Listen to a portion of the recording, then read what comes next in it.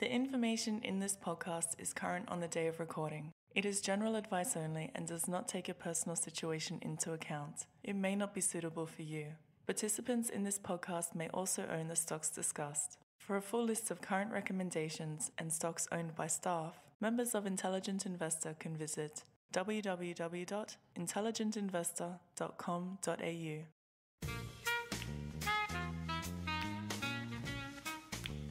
Welcome to Stock Take. My name's Gaurav Sodhi. Joining me today is analyst James Carlisle. Hey, James. Hey. And with us also, all the way from Melbourne, is Mickey. G'day, Mickey. Thanks, Gaurav. Mickey, and James for that matter, we've got a couple of upgrades or potential upgrades we've been working on over the last couple of weeks, and I believe there's a couple more in the pipeline, so you'll be hearing from a few interesting potential buy ideas. All three stocks we're going to talk about today I think have been discussed as potential buys at some stage by the analysts and with varying degrees of success. So we'll kick it off with Infratil, which if you're listening to this, you'll be aware that it's already on the buy list. It's a fairly complex business. And I first got a hold of it because I was actually on a panel, a media panel, and someone asked about Infratil and I didn't know it was listed. And I went through and had a look at it and I thought, oh, this actually looks quite interesting. And after a couple of weeks, I'd done all the work, took it to the Dragon's Den, got rejected the first time, took it back again, and got past the second time. And what I like most about this, so let's bring it back a little bit. Gentlemen, have you ever heard of Infratil before? Were you aware of it before it got mentioned? Well, I've heard the name bandied around, but it's one of those ones that always just looked too complicated, so I never really took a look at it. Yeah, I think that was the same for me. I've heard it announced in deals. I knew kind of where it operated in. I knew it was a New Zealand business. Didn't know it was listed. Mickey, did you? I'd read about it. I think in a fund manager report before, and it sounded interesting. So yeah, actually, that's the other way I got interested. You mentioned it to me. It was in, I think, the Cooper's report, and I think you mentioned it. I don't think I mentioned it to you, but I think maybe we're just reading the same stuff. Maybe we're reading the same stuff. Yeah. Well, maybe someone else mentioned it to me. Yeah, and I saw it in there as well, and yeah, we're off and running with it. So it's a New Zealand-based business, and it's it's hard to define actually. So the business actually takes large stakes in specific infrastructure style assets. And so they have a whole list of classifications of the type of assets they're looking for. And generally they want something with where you can deploy capital, large licks of capital, and get decent rates of return back, where it has long lives, strong cash flow characteristics, and strong returns. So, sounds good. Sounds good, doesn't it? Yeah, it's quite typical of infrastructure style investments. And the business actually is an active investor, so it buys and sells stakes. So it's quite hard to pin down a portfolio at a single point in time. It's recently. Can I just interrupt? So has that list remained the same since the get-go, since 1994, wasn't it? It's changed quite a bit, actually. So they were originally in boring motorways, and now they've sort of gone into this sort of new age sort of stuff. Is that? Well, they started off in Wellington Airport. Wellington Airport they've held for a long time, and I believe Trustpower they've held for a long time as well. But they used to own some university businesses. So more traditional sort of assets. Yeah. Infrastructure. Yeah. And they've recently, only in the last 2 or 3 years, have they moved into more technology infrastructure. So more telecommunications and data centers and renewable energy. They're the three new focuses of the business that weren't there in the past. So the company takes large stakes, so 50% plus stakes in these companies. It provides capital and advice, often gets board representation, and it often brings along co-investors as well. The CEO of Infratil is actually a board member on New Zealand Super, and so you find New Zealand Super often co-investing with them, and he seems to be very well connected because one of their newer deals, you had Brookfield, who is a Canadian giant. I think it's a terrific business, and they've co-invested as well. So they find partners and they co-invest in these assets, and then they work on these assets. They try and maximize the value from them by selling them or flipping them or IPOing them at a later stage. And they've done that for about 16 years. No, more than 16 years. James, how long has it been? 26, I think. 26 years, sorry, yes, 26 years. And in that time, the average annual return has been about 16.5%. So it's been a successful strategy over a long period of time. What I like about them today is the portfolio today looks particularly interesting. The largest, most Sorry, can valuable. I? Yes, That's 6.5%. yeah, Is that with? Does that include the dividends they've paid? yes, that's right. Yeah, right. So it's NAV, or is it share price plus dividend? It's share price plus All dividends. right. Yeah. Okay. Yeah. Yes. It's still pretty good. Yeah. Yeah, it's still pretty good. Oh, Yeah. it's not I too hope you're not bad. disappointed by that. Well, no, but if you'd had dividends on top, that would have been astonishing. Yeah, Anyway. that would have been good. Yeah. Yeah. So the most interesting and valuable part of the portfolio is they own 48% of Canberra data centers. Canberra data centers used to be a small kind of niche data center provider, and it's grown into perhaps, and this is an opaque industry, so I'm not entirely sure, but it looks as though it's the largest data center provider in Australia now. It's done that through organic growth and through acquisition as well. It's bought one large data center complex in Eastern Creek. Complex. It actually had a small data center attached, but a huge piece of land that was well connected with fiber connections, which is why they bought it in the first place.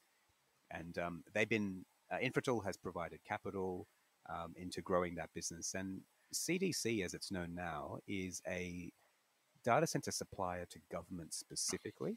So they house and move around government data, and that requires a different level of security and quite uh, quite niche services are required in that sort of environment. So it's quite different to an XDC, which is just literally a shell. They're really that's what's known as a co-location facility. So all they provide is the property and very few services. This is a bit more services heavy in what they provide. So they've now built a network of government agencies, hyperscale companies, cloud businesses, and supplies to government, and they're all housed and connected inside 4 CDC data centers that are growing really quickly every year. And it looks as though they should be able to double or triple capacity over the next 5 or 6 years. And I think that's going to lead to an explosion in earnings. And we've seen from NextDC and from Macquarie Telecom what can happen when growth gets pulled off successfully in these data center businesses. And I think CDC is a good chance of replicating that success. Is that the kind of opportunity here, though? I guess because it feels like it's quite a complicated business, and it's quite difficult to get a read on the accounts and things like that. So I wonder, given that complexity, how do you see, the share price picking up from here? Is it just that those earnings start to come through? Is it that they make sales in the future? Like, how are you seeing that value kind of start to get realized, I guess, over the next 5 years for shareholders? Yeah, so I think there are 2 ways, specifically with CDC, that CDC's value gets realized inside the portfolio. At the moment, I don't think it is at all.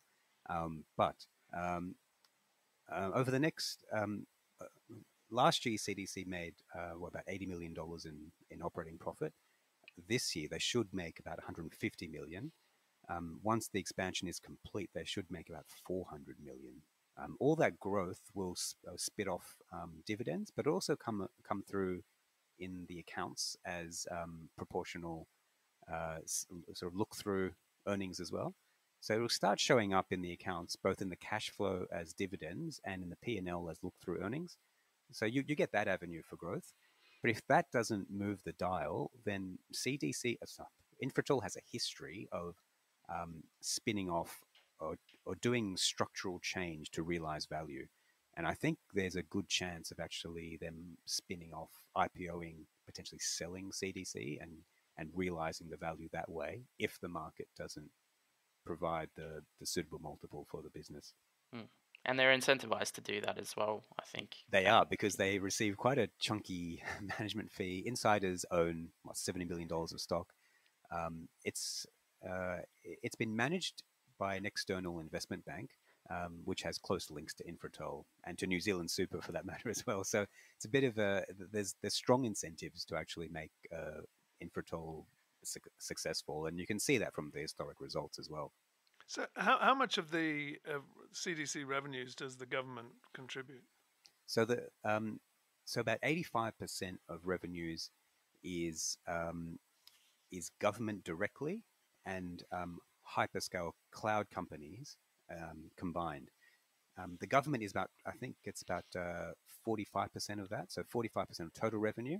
But I would actually include the hyperscale cloud businesses as well, because they are in there for the government, and the government's utilizing their services. So I would call about 85%. And the contracts are how long? I mean, it's obviously a very powerful customer to have, isn't it? And Yeah. and that's one big difference between them and something like NextDC. Look, I'd argue that having looked at NextDC, Equinix, Macquarie Telecom, and now this, and even if you look at a couple of overseas data center businesses, globally, the churn rate is tiny. Data centers are really sticky services, and businesses only move if A, you really stuff something up as a supplier, or B, the business goes bust. But if you're Otherwise, substantially their only customer, then you can tell them what you're prepared to pay, can't you? I mean, well, they could I just feel kick as them though the out. I mean, they government's can't exactly, move data centers that easy. I mean, the yeah, government would have no, to well, do that's right. So there's that balance. But with NextDC, people aren't wanting to move, but also they're only a few percent if they do. Whereas, the government, you could say, has CDC over a barrel.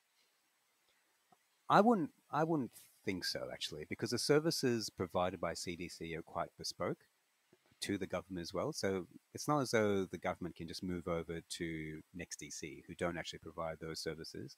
They'd have to wait years Yeah, before they'd probably that have to build a new whole data new centers. thing. Yeah, I mean, yeah. So I yeah. mean, look, I'm just trying to look at the negatives. We probably would have seen that come through already. In like that would have shown up earlier. I would have thought, if the government was so powerful. Well, did And they make lower margins than NextDC, for example? NextDC makes super high margins because they don't have any of the cost to serve that that any other data center really has. It's a pure co-location facility, so they don't have service costs. And it's actually, data centers a bit different to other businesses where the services don't actually make the high margin that the property business makes. In a lot of businesses, the services actually make higher margins. It's not the case here. So both Macquarie Telecom and CDC, which are more service heavy, they actually make lower margins than NextDC, which is why NextDC trades at significant premiums to anyone else. Also, NextDC has itself incredibly high embedded growth as well. So, I mean, we've had a buy on NextDC for some time. It's been in the portfolios before. This is certainly not to discourage NextDC, but I just wanted to make it clear that CDC and NextDC are quite different style of businesses. And so I guess it sounds like there's quite a lot of the investment case hinges on CDC. Is that fair to say? Or? Yeah, I think the biggest growth in value will come from the growth in CDC, but there are other really high quality assets in the portfolio as well, and we should probably spend just a few minutes talking about those. The other two assets I think are quite interesting are they own a 66% stake in Wellington Airport, and obviously that's been just earning nothing over the last couple of months, and that I would say COVID impacts are actually surprisingly common inside the portfolio. Wellington is the best example of that, but there are others, which I think we'll get to in a moment. But Wellington is a quite a unique asset. It connects. It's the main portal to connect the two New Zealand islands together. So 85% of revenues come from domestic traffic, and it hasn't really monetized shopping and parking the way other airports have. It's actually quite a small asset in terms of property. They actually own a lot of property around Wellington Airport as well, and that hasn't been monetized either. So there's potential here for lots more growth, but all that is curtailed by the pandemic. And I think it's actually a really high quality asset that will need years of investment to reach its potential. It generates lots of cash flow, and like a lot of airports, it can handle a bit of debt as well. It actually doesn't carry that much debt at the moment, but to fund future growth, you can actually leverage that asset up a little bit. So I think there's a recovery coming for Wellington, probably much faster than Auckland, given its domestic focus. I don't believe that's in the share price. Any questions about Wellington, gents, or should we discuss the really contentious asset? What's that? Oh, that's Vodafone. That's Vodafone, yeah. So the other thing I think that might be holding back Infratil's share price is that last year they bought a 49% stake in Vodafone New Zealand. Now, Vodafone Global was trying to sell or IPO Vodafone NZ for a good 5 years. So performance of Vodafone had suffered a little bit, and it's still the number one mobile business in New Zealand, but it's been losing market share to Spark, which is the close number two. So they bid with Brookfield, and there's several ways to make good returns from this. I think there's no doubt the operation was being poorly run in the past. So there's the typical, cost efficiencies, focus on the local market by local management, all those operational things which we expect Infratil to do well and has a history of doing well. The CEO of Infratil actually used to be the CFO of Telecom New Zealand for a long time, and Vodafone's CEO used to work for him. So those two know each other and know the industry really, really well. So I think there's good local knowledge in place to make a good go of it. But the other thing they've been talking about is trying to monetize Vodafone's mobile assets in interesting ways. They're talking about perhaps establishing a wholesale 5G network in New Zealand, a shared network, which could then potentially be spun off or turned into a regulated utility asset. They're talking about maybe doing something, monetizing the towers that they own or the cell locations. They own about 15,000 cell locations, all connected with dark fiber. So there's a lot of assets attached to the Vodafone business, and these guys are really good at monetizing assets. So I think there's optionality there that perhaps the market isn't thinking about and that haven't clearly been articulated. So there's nice option value there. One final asset that's worth mentioning is Tilt Renewable. So this is a business that's spun off from Trustpower, which is New Zealand's version of AGL. They own a huge what's it called? A huge farm. Yeah, huge farms. Isn't it a wind farm? Isn't that what we're... Wind farms and solar farms. Wind library. But utility scale. So these are really large power assets. And they're actually surprisingly profitable. They get about 90% of all the power generated gets contracted out, and they earn operating margins of 70%. So these are quite attractive assets. And Tilt actually sold one of its farms in 2019 for $1 billion, which kind of shocked everyone. So it shows you how much more than it's worth. I think at the time it may have been. It was close to its market cap. Your valuation in your article's got it at 850 at the moment. Yeah. So there's a lot of. Well, I've just taken the market cap and. Oh, I see. Yeah, because it's listed in New Zealand, so I've just taken the market cap and the valuation. Yeah. So there's.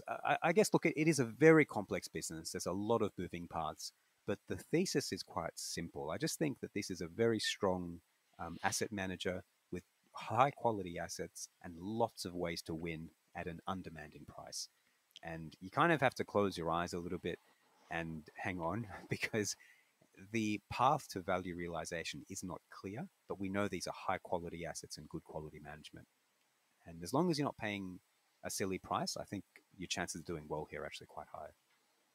Yeah, I'm never bothered too much about the path to value realization, as it were. Catalysts is often I hate that way people talk about it. I mean, I think as long as the value is there, then one way or another, it should end up in the hands of shareholders. So you prefer to see it realized earlier than later, though, I guess, wouldn't you? I mean, well, the value is the value, isn't it? I mean, if it's realized earlier, then it's worth more than if it's realized late. But I mean, that's that affects the value rather than, if you see what I mean. Yeah, no difference in the value. But I mean, I guess the earlier you can get it, the less likely that it, disappears or something. Yeah, exactly. I like that the value here is quite hidden to some extent. It's not obvious. You really have to dig into the stakes and the businesses to realize how much they're growing, how much they could be worth in the future. And if you just looked at just the numbers, this thing does not screen very well at all. It looks silly expensive. It looks like it has very variable earnings, and you probably wouldn't be interested in it if you just looked at the numbers. And for me, those are all positives. Those are all reasons why this might be mispriced today. I'm just impressed you managed to get it into 20 minutes. I know. I was worried I wanted to get that out of the way first because I was worried it was going to take up too much time and drag on. But yes, let's leave Infratil there. I should disclose that I own it. I don't think anyone else does. Not Nope. me. Missing out, boys. Don't want to make money. Well, I'm waiting for our next stock. Oh, yes, the next step. All right, James, take it away. This is probably one no one would ever expect to come from Intelligent Investor, but here it is, James. Why not? Someone commented on the article saying that. I don't see why. Oh, that was my first reaction as well when you first mentioned it. I mean, We're too highbrow, James. We That's are. the problem. Very well, highbrow this is here. Intelligent Investor. an interesting stock with an interesting technology. I don't Can see we, why can we we, shouldn't be should we covering mention it. it now? In keeping... Zoono. Did we not say his name? I don't think So so. this is Zoono Group, which Is a soap company.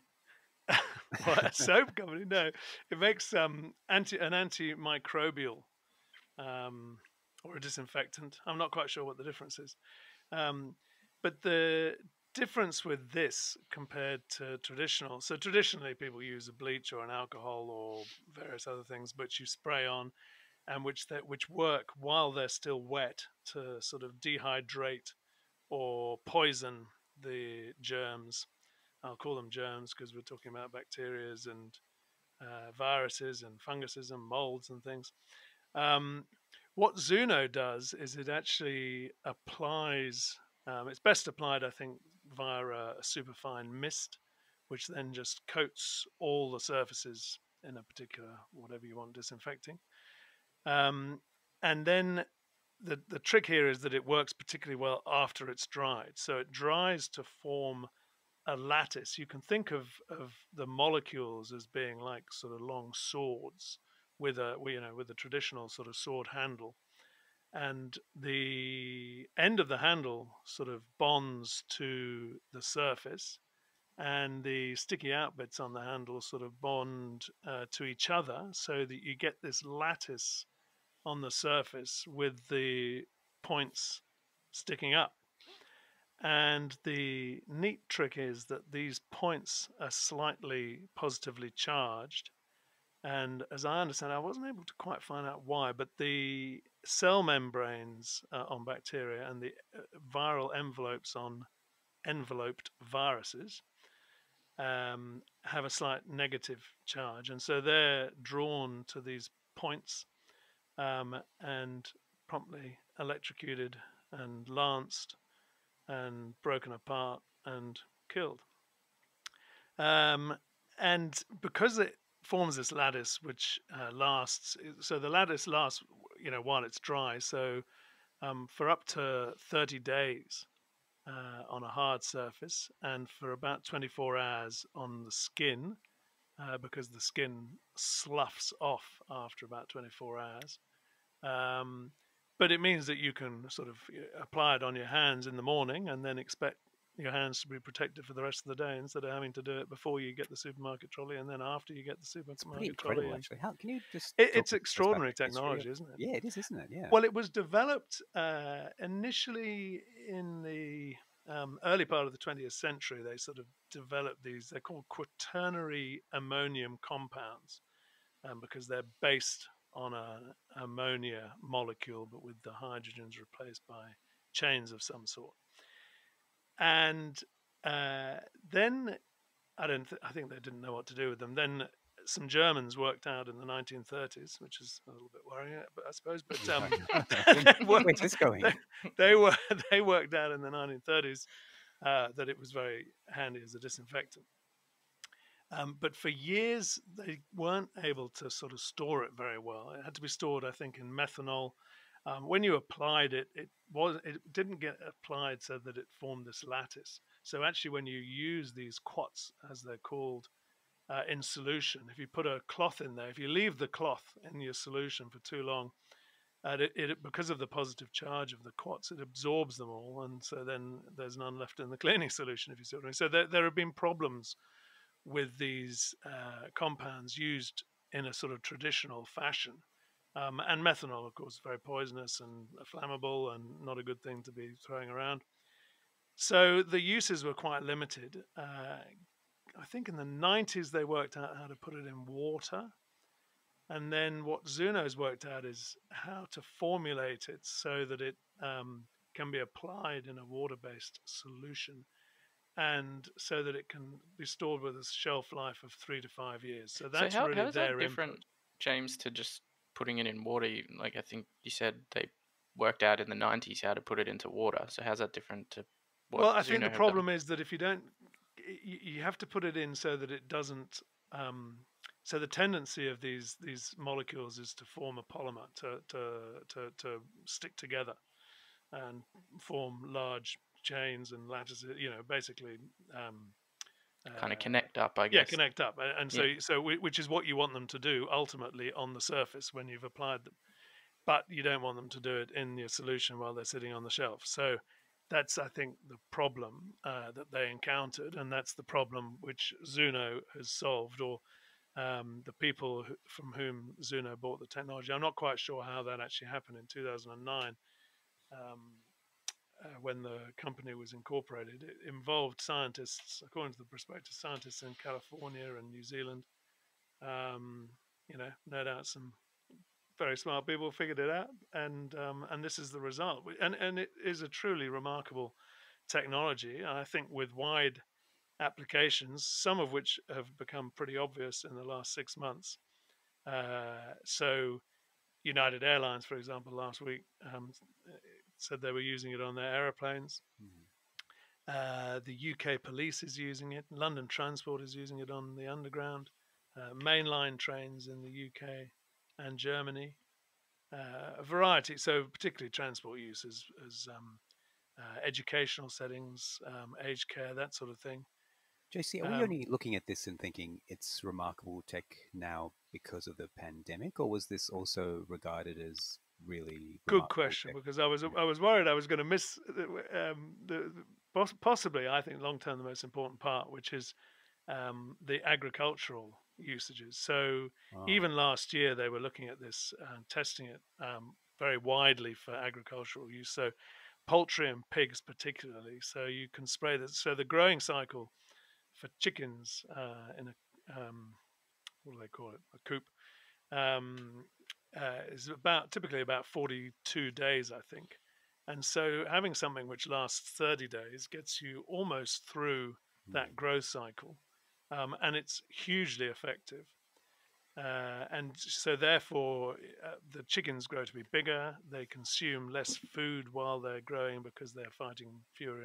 They don't have to spend energy fighting infections.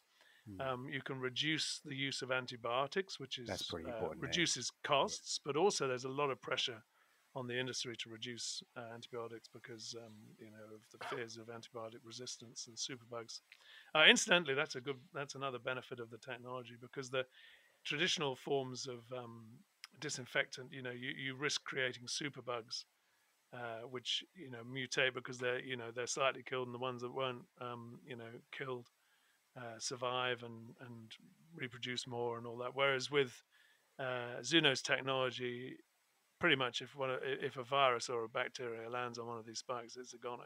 There's no sort of halfway, slightly wounded, able to replicate situation. So, yeah, I guess if you've got this new technology, my fear would be that, remarkable technology today, but I mean, in 10 years' time, the rate of progress in this field might be really quick, or if they get really successful, I guess, there could be copycats. So Yeah, that's exactly the concern. So up to this point, it seems fantastic, and I was drawn to it as got amazing technology. But the problem is that it's not patented, because the patents only last up to 20 years or so, and that's after the date of I think it's the date of applying, is it? So they'd have already burnt through a large part of that. And in making the application, you basically have to tell everyone how to make it. So once the patent runs out, everyone's just going to be all over it. So unless you can keep improving the product and issuing new patents, then, which is like as a company like Cochlear would do, then your competitors, as soon as you release it, your competitors are going to be all over it. So they've opted to try to maintain secrets, but I'm just not sure how effectively they can do that, because ultimately this is a solution. Chemists some clever chemists could buy a bottle of it, and I reckon pretty quickly work out what's in it. And I mean, that's the question. So working out what's in it is one thing. Working out how to manufacture it cheaply is another.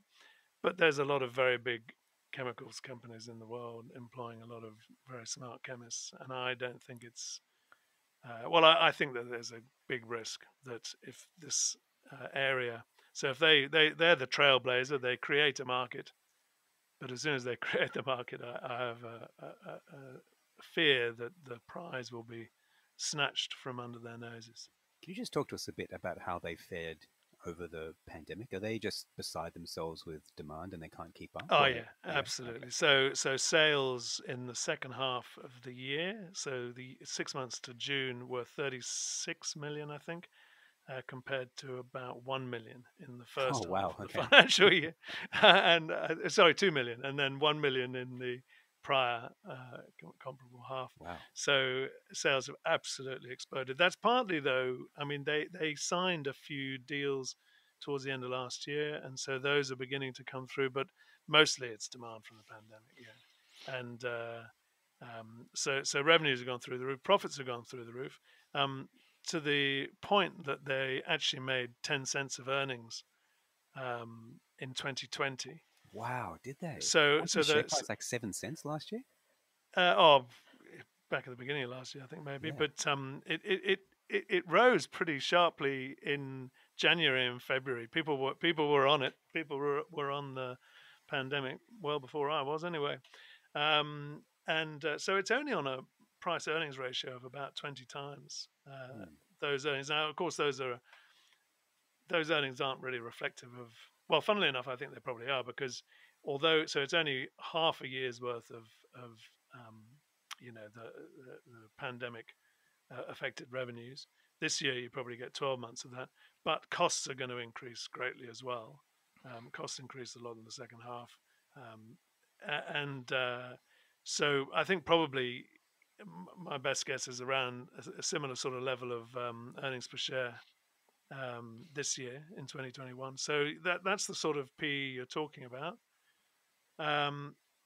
But that's the short-term valuation. If someone appears with a similar technology, a big chemicals company, bringing all the economies of scale they can bring to it in 5 years' time, and probably a cheaper product with a better, a chemicals company with a bigger marketing department for it, I think it's going to be difficult for them. Still, I can see why you'd think this is attractive, but it does kind of look. Well, it's remarkable technology, but remarkable technology doesn't always get you there. That's the thing; it has to be protected. Do you reckon, James, that the shift in, obviously there's been a massive surge in sanitization products. Do you think that's a permanent shift, or do you think, after the pandemic's over, that disappears? Well, I think it's got to hang around for a little bit, hasn't it? I think people are going to keep washing their hands for a few years. I think that hopefully, yeah. Well, and on public transport, I think we've learned from the pandemic how it can reduce flu deaths, for example. So I think, yeah.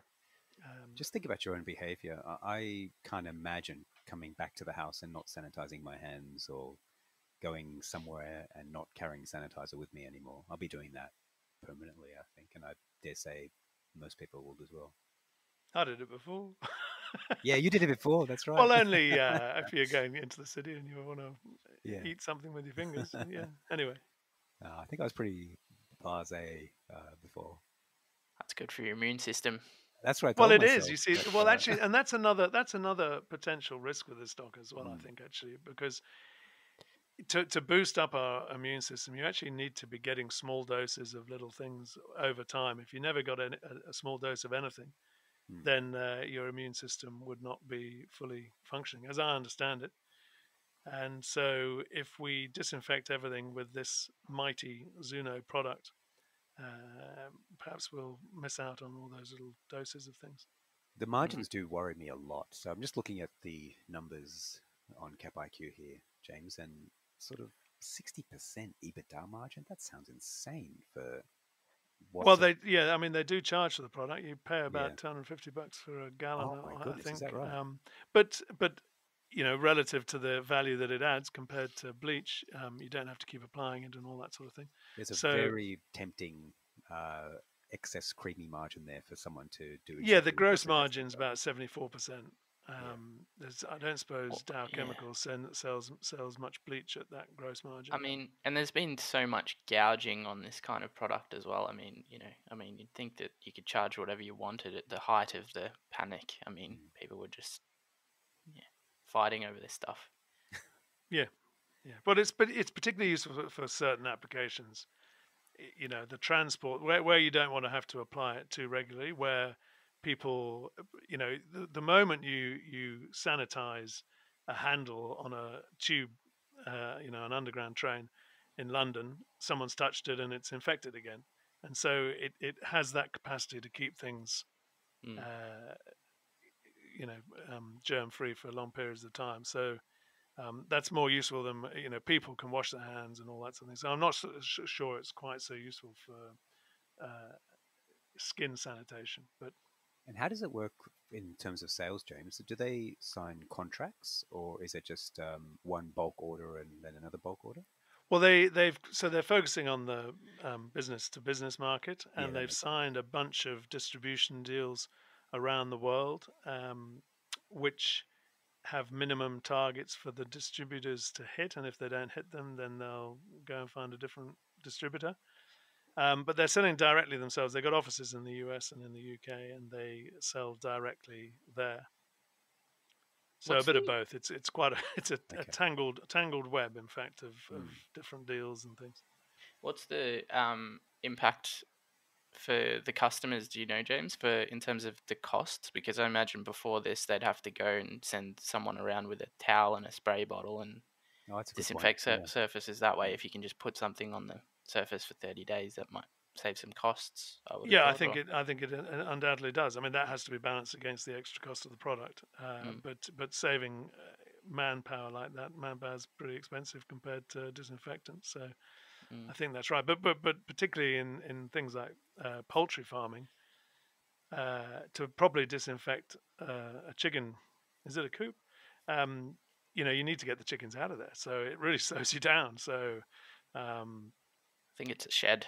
shed, yeah, right. Yeah. There you go. Your coop is in more the backyard application.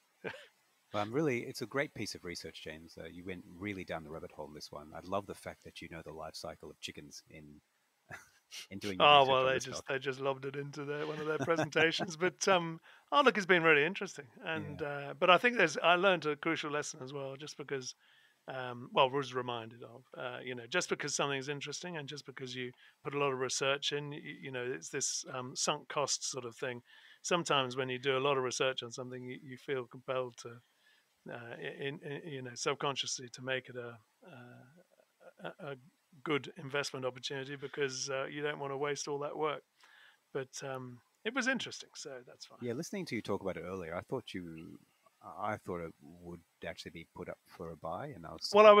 I was going to, but just in the back of my mind, this lack of IP just kept eating away. Hmm. And I originally was thinking I might buy some myself, and I began to start thinking, actually, I'm not sure. And so this was all, and that was really the source of my concern. And so I think it was right. Yeah, I mean So, what are you was. doing with it now? Is it receiving ongoing coverage? You're just keeping an eye on it No, I in think the we'll keep an background? eye on it out of Right. interest, but the concerns are unlikely to go away, are they? Hmm. Yeah. Is there a price, James? Oh, there would be. Yeah, I mean, you could accept all these risks at a ridiculous price. I mean, at less than 50 cents, you're possibly going to make that back in 5 years. Yeah. So there's certainly a price, but I don't suppose we'll see it. Hmm. All right. That's Zoono. I actually think it's quite interesting. I'm really surprised that I liked it because we have a tendency, well, certainly I have a tendency, when you see a stock running hot and you see lots of volume and excitement behind it, you kind of want to stay away from that sort of thing. It's not really our style. But I'm glad you took a closer look at it on this occasion because it does look Yeah, I kind of think interesting. sometimes when things are running hot, and we're about to get on to another one. Yes, we are. But sometimes when things are running hot, it's for good reason, and Yeah. I think there are very good reasons for that with Zoono, but that big concern over the IP. Well, talking of things running hot, there is no hotter stock in the market, Mickey Mordick, than the one Infratil. than Infratil. That's it.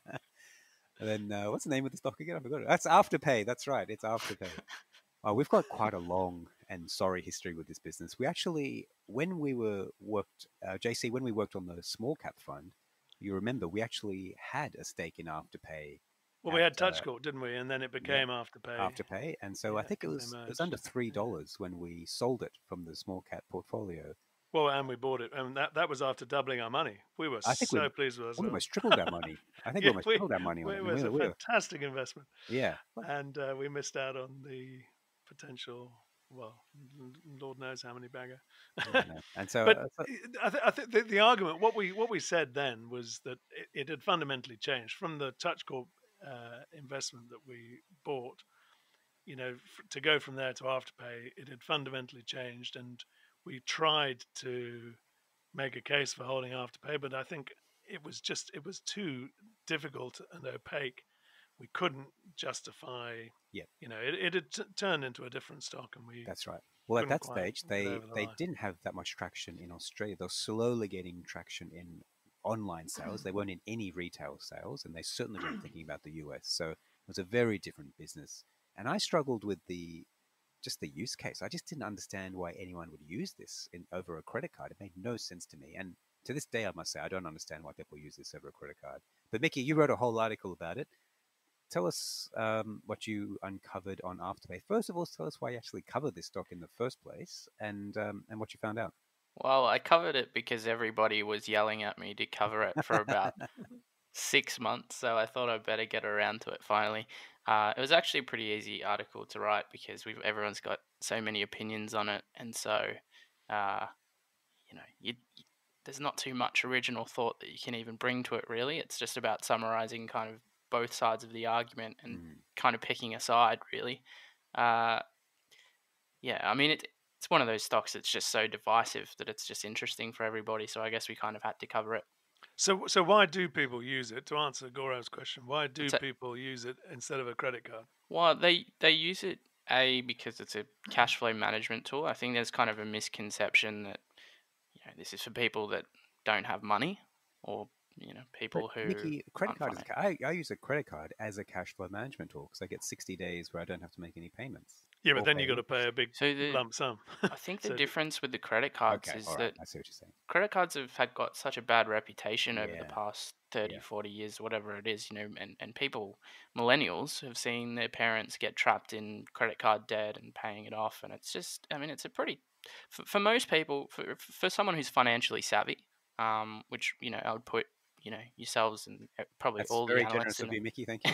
in that bucket. But if you're not somebody who's savvy, it can be a real trap, and then they're actually quite dangerous products for people that don't know how to control their spending and how to save money. And so I think just they've been such a terrible, terrible product for that small group of people that don't repay on time. They're quite predatory. Don't encourage you. So credit cards don't really encourage you to pay. In fact, they definitely don't encourage you to pay on time because they don't want you to. But Afterpay actually does kind of encourage you to pay on time. And what are the penalties for not paying? I mean, similar to a credit card. There's a late fee, but there's not the same impact in terms of your credit score.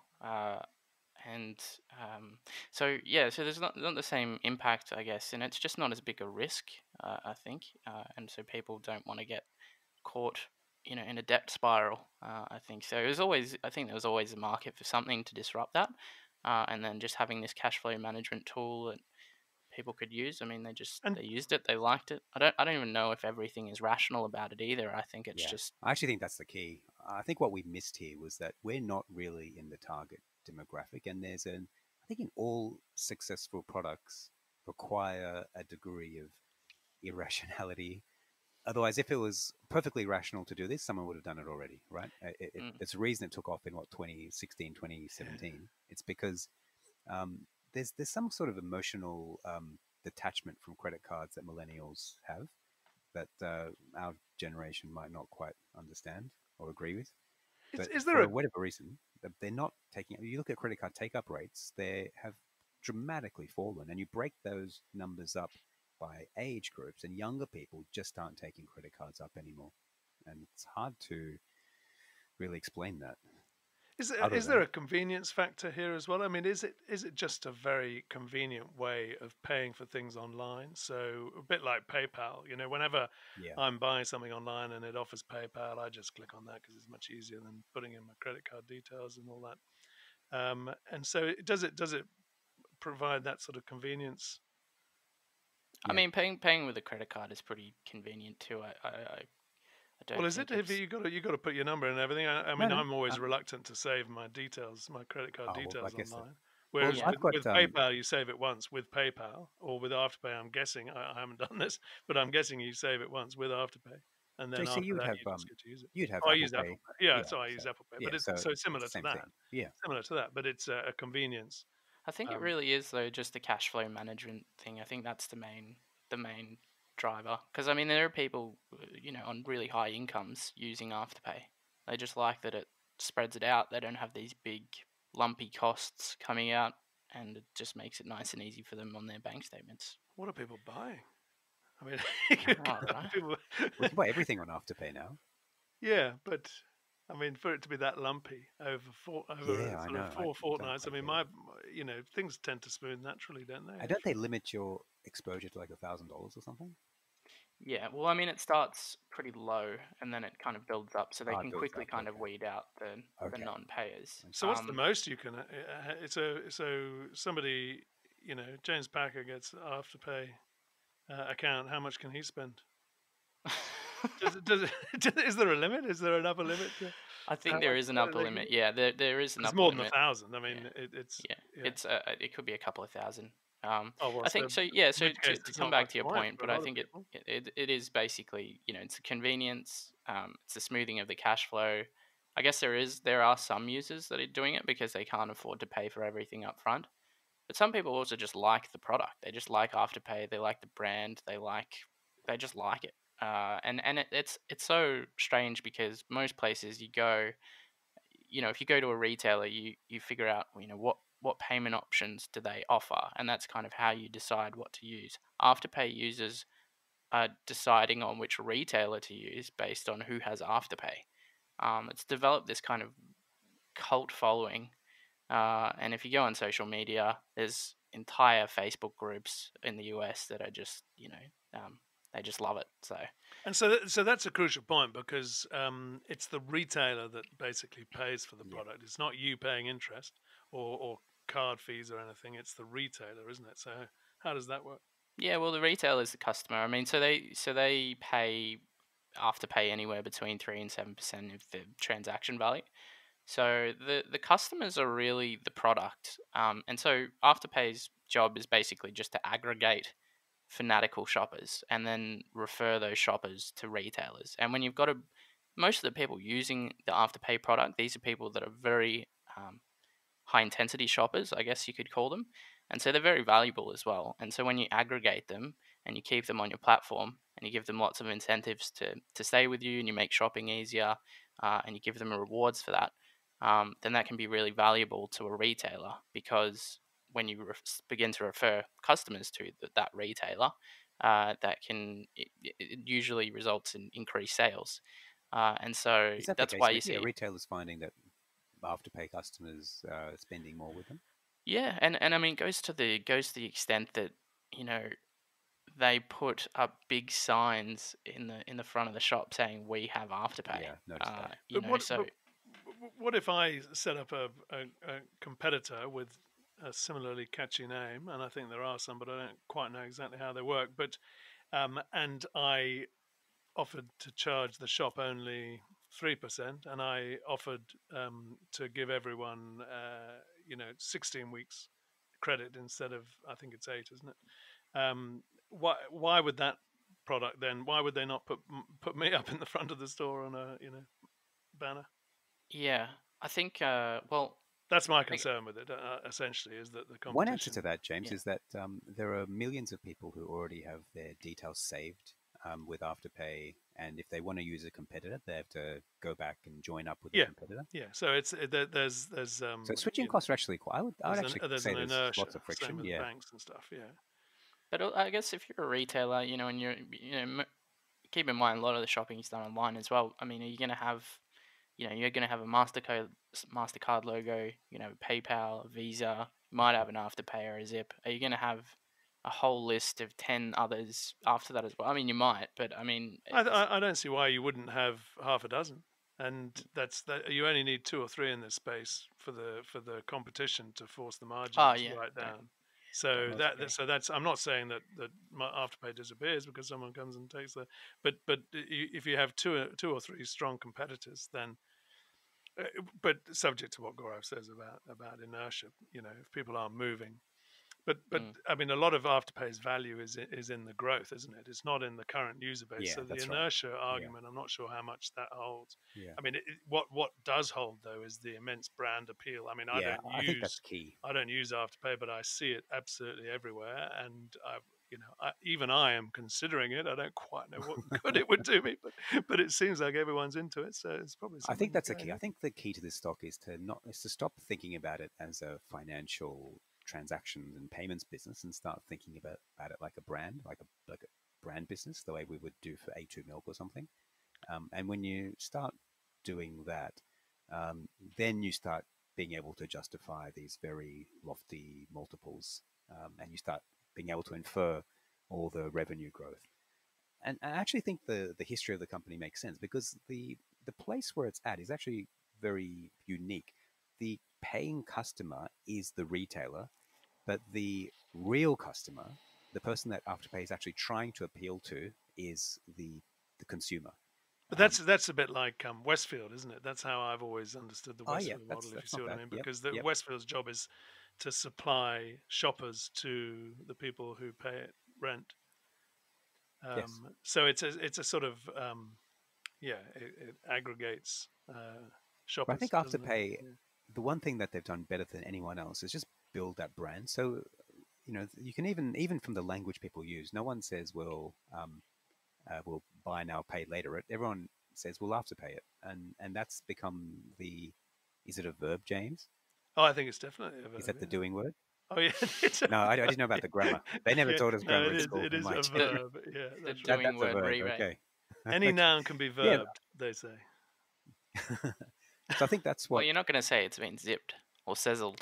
I think you are. I think you might. As I say, any noun could be verbed. Yeah. See, James, I actually think James's point is valid, that the retailer has an incentive to provide multiple choices, but the real customer, the target audience for the product is the consumer, and the brand is what has most value, more value than the contracts or the network. I think it's the brand equity that's been built up now is so powerful, and I think that's what people pay. I think there's some justification for it. Like, you look at these growth numbers and users; it's quite astonishing. You can only do that if you have a brand that people just love and follow. Do either of you guys use it?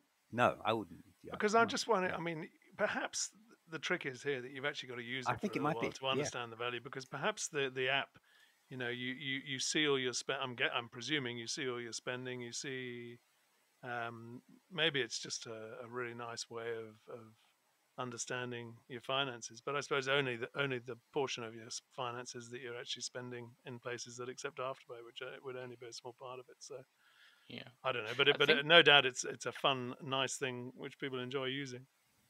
We have actually. I mean, I don't think I was ever interested in Afterpay. I never really considered it for an investment, even when it fell. But one lesson I've learned from the Afterpay saga is that every time you find a product that customers really, really love, it's probably worthwhile just having a look, even though the valuation might look ridiculous, even though the management may be doing crazy things. I think that Tesla there actually. Oh, Breville is another great example. Yeah. But Tesla as well. Tesla just looks. It ticks so many boxes for frauds and short sellers, and yet the product is just beloved by anyone. Apple is another. Yeah, Apple is one, where yeah. where if you've got a bunch of really fervent, Yeah, users, customers. yeah. I mentioned that because I've actually got a stock coming up that that satisfied that Oh, exact criteria. that's a teaser. I will keep it as a mystery stock, but we will discuss it in a few weeks' time when I've actually finished all the work on it. Mickey, So your yeah. lesson from Afterpay. Yeah, well, I think there's a few. I mean, I still think the price is baking in just too much success. A lot of people call it a bubble. I don't think necessarily that it's a bubble. I think it can go on to justify its price if a lot of things go right for it. So I think there are scenarios where it still rewards shareholders, but I see that the competitive landscape is just too unclear over the long term, I think, to make that bet. And so I think at these prices, it's too hard. But yeah, I've certainly learned a lot, researching it. I mean, if you can look for businesses, as you say, with customers that love the product, driving rapid adoption, and it's kind of the first mover. It's easy to tear these things down, but when something like Afterpay has this huge addressable market that it can go after, it's kind of this. If it wins, if it gets there, it's going to be worth a lot, and if it doesn't, well, if it's a zero, so you're getting a lot of upside potential. It just depends on your investment style as well, and if you were, I don't think you. Well, some people did take quite a high conviction position on this kind of thing early, and I guess that just required you to really identify those trends early and get to know the business well, and then you'd build confidence around it being a really big thing. So yeah, The other thing is, and it's something that you see. Sorry, I mean this is roughly what you're saying, I think, but you see it with fund managers as well sometimes, uh, where you've got a business momentum. There's often very good underlying reasons for that momentum, and Mm, it takes a lot to slow it down. So I think Afterpay's certainly had that momentum, and perhaps we underestimated that. mm, yeah. I mean, momentum's great. I mean, if you're, especially, it just attracts success as well. I mean, you can attract better staff. You can hire more people. You can, pivot into new business lines. I mean, there's a lot of things that Afterpay could still do to grow its business, not just in buy now, pay later now, but it could use the data to offer other loans. It hasn't even begun kind of monetizing like a marketing platform where it could, begin sending offers directly to its users, for mm. example. And then there's other verticals as well that it can enter. Like right now, it's pretty hard, heavy on retail, but there's other verticals as well, and it's underpenetrated in men. So yeah, it can still go on and do new things and find new ways to make money over time. So and I think as an analyst, it's easy to just shoot things down, but you've also got to use your imagination a little bit and Oh try yeah, to so imagine if you're the owner of this business, how would you try to keep adding value, and what else could you do? It's hard to value that, but it's definitely worth something. yeah, I completely agree. The other thing is just the model itself is a really good one. I mean, you take a limited pool of capital and you can recycle that really quickly, turn that around really fast, and that's a great recipe for high returns if you can recycle capital really, really quickly. By lots of transactions, you weed out the users who don't pay you back or are disingenuous. So that works really well, and then you've got lots of data to work with as well because you're capturing so many transactions. So the model is actually quite good. The economic Do- model is quite good. Yeah, Does the and I think a retailer lot of get people the? miss that as well early on. People miss that and just assume that there's going to be too many bad debts, too much fraud. Yeah, It wasn't yeah. going to make money. And I think now that they've kind of disproven that and shown that you can probably make money doing That this. was the big turning point for me. Was actually the in March when it looked like the world was going to end. Mm, Afterpay's operating metrics were still pretty good, and the bad debts were really low. mm. And that all, I think, went a long way in proving that the model worked in difficult conditions as well as in. When did the data for that come out there?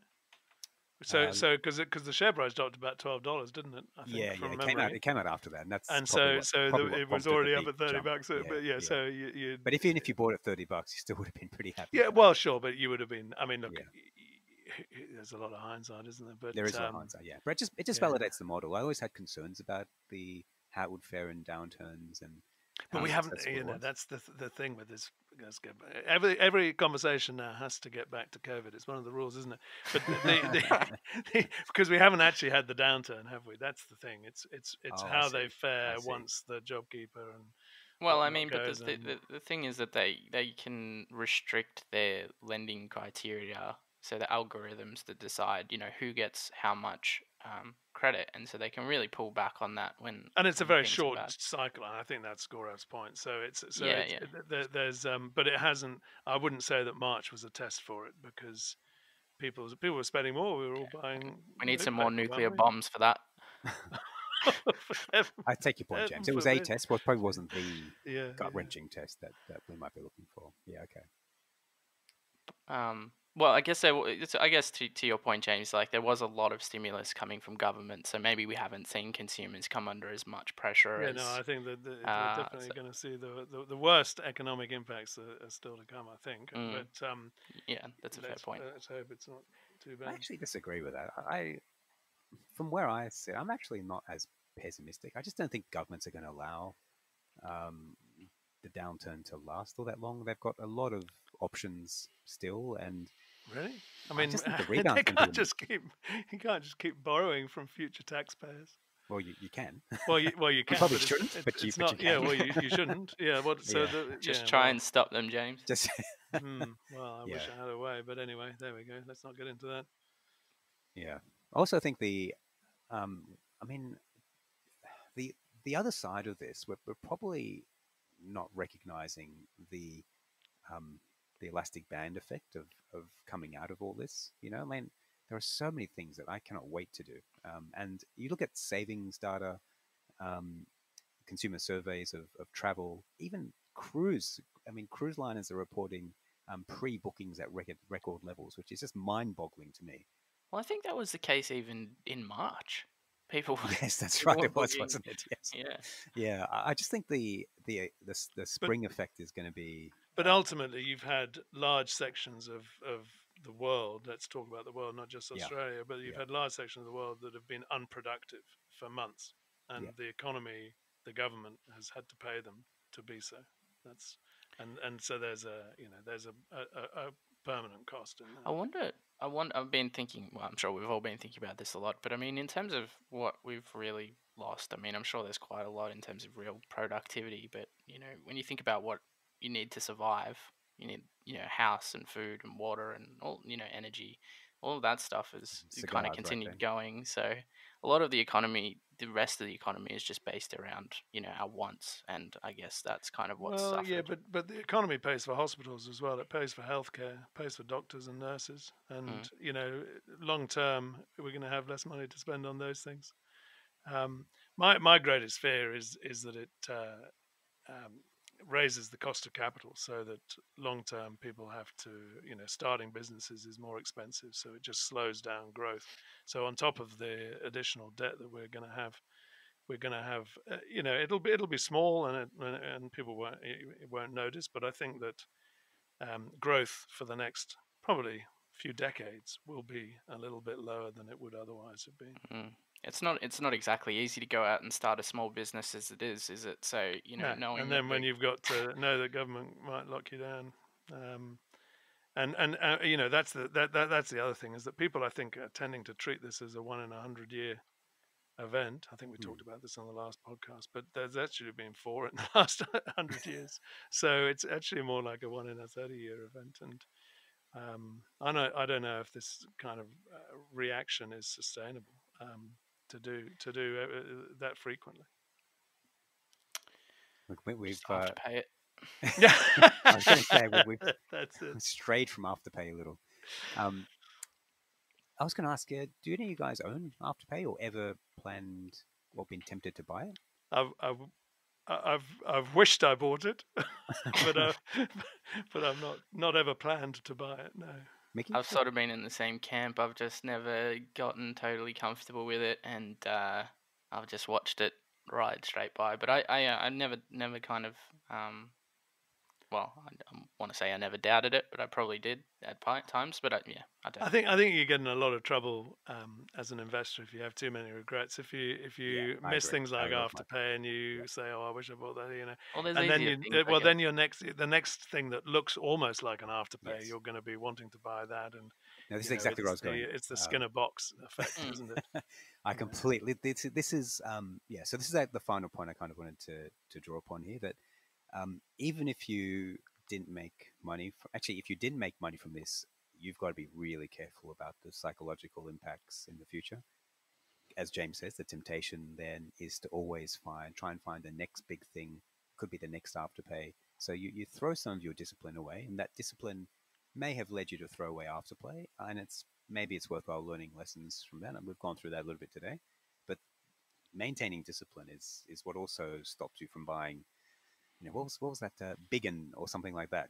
So some junk company. Yeah, that's right. People, you forget about the ones that Yeah. that you didn't buy that blew up, and then And we've done perfectly fine without Afterpay. So yeah. you can have good results without buying the hottest stuff at the Well, and I hottest time. think when you look at these stocks, there's a temptation always to think, well, Afterpay, let's say it's 10 bagged since the point at which you thought you might buy it, Yeah. and you sort of think, gosh, I was going to put 20 grand in that, and if it had 10 bagged, I'd have made myself 200 grand.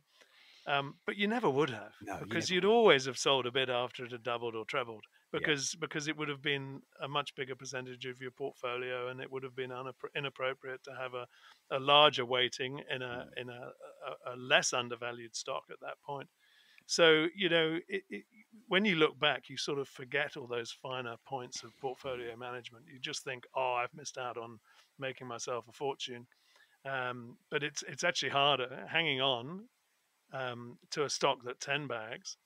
Well, it's actually not appropriate, because you end up taking too much risk on it at a reduced with less value. Yeah. You can never actually really win. I mean, you're always just questioning, why didn't I buy it, or why didn't I buy more of it, or why didn't I, you know, or Yeah, why didn't I sell yeah. it? You can always make better moves. So Yeah. all you can do is try to forget about the things you've missed, Yeah. the mistakes you made, and try to make good decisions. That's right. Wonderful. All right, that's a perfect place to leave this episode. Mickey, James, thanks for joining me today. Great. Thank you. It's been a pleasure. For everyone else, thank you for listening.